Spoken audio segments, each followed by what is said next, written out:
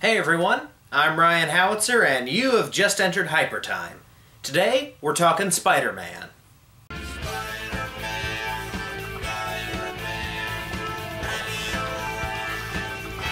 Spider-Man was created in 1962 by Stan Lee and Steve Ditko.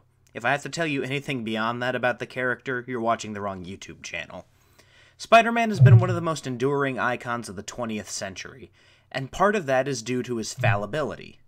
See, Spider-Man isn't like Batman or Superman or even Thor or Captain America. He's not perfect. He's a teenager. He screws up, he makes poor decisions, and he has to balance being a superhero with being a teenager and having a job. In other words, he's the perfectly relatable superhero. The other thing that makes Spider-Man so popular is his rogues gallery. Spider-Man has gone toe-to-toe with the likes of Green Goblin, Dr. Octopus, Mysterio, Kraven the Hunter, and many other villains that people recognize. With Spider-Man being one of Marvel's flagship heroes, it's pretty obvious that there have been several attempts to make Spider-Man movies. The attempt we're going to be talking about today was from 1991 or 1992, and it's helmed by none other than James Cameron. Now keep in mind, in 1991, James Cameron was the big name in Hollywood. He'd already made Rambo First Blood Part 2, Aliens, and he'd just had a huge success on his hands with Terminator 2. So this was huge. Now James Cameron didn't actually write a script for this movie. What he did write was a very detailed plot synopsis. So that's what I read, and that's the information that I'll be giving to you today. The film opens with Spider-Man hanging from the World Trade Center. This is actually the framing device of the movie. Periodically, it cuts back to Spider-Man hanging from the World Trade Center, telling you the story. It's a little bit strange, but it does work for this movie. He launches into his origin story, which is the bulk of this movie. And that's not necessarily to the film's detriment. After all, this was 1991. We'd never seen an on-screen Spider-Man adaptation before, so an origin story was expected. This film portrays Peter Parker in typical fashion. He's a geek and an outsider from a low-income part of town. However, this movie really hammers home that Peter is an outcast by making him the only low-income kid at a rich high school. Mary Jane Watson is also a student at this high school, despite the fact that in comics at this time, the two of them didn't meet until Peter was in college. You know, Ultimate Spider-Man didn't even exist at this time. Can Brian Michael Bendis' writing just travel back in time and inspire other Spider-Man works? It's pretty much your paint-by-number Spider-Man origin story, though. Peter Parker goes to a science demonstration of some variety or another. He gets bitten by a radioactive spider. He has this weird Kafka-esque transformation and then finds out he has powers. He then tries to use those powers to gain money. Uncle Ben gives him the "with great power" speech. Uncle Ben gets killed. Spider-Man tracks down the killer, and then Spider-Man decides to use his powers for good. Initially, Cameron wanted Dr. Octopus to be the main villain of this movie. And we'll get into some of the weirdness around that when we get to the speculative casting. But instead, he opted for two very different versions of two classic Spider-Man villains. Those being Electro and the Sandman.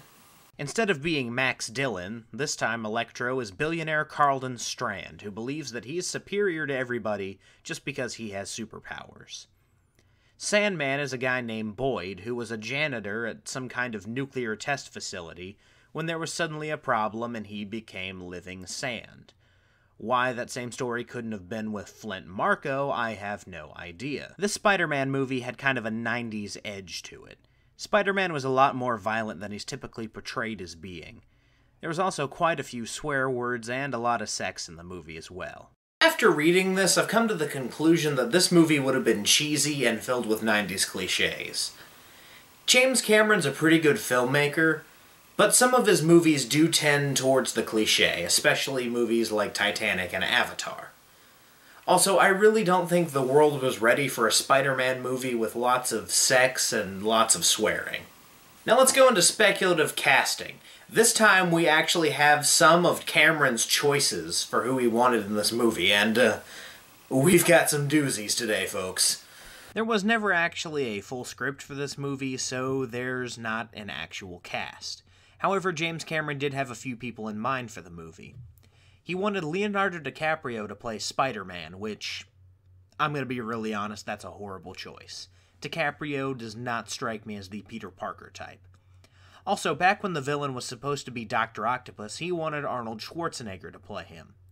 You can use your hindsight goggles and determine that would have been an absolute train wreck. Stan Lee had also expressed interest in playing J. Jonah Jameson, which it wouldn't really have worked, but it would have been hilarious to watch. My personal choices for J. Jonah Jameson always have been and always will be Sam Elliott and R. Lee Ermey.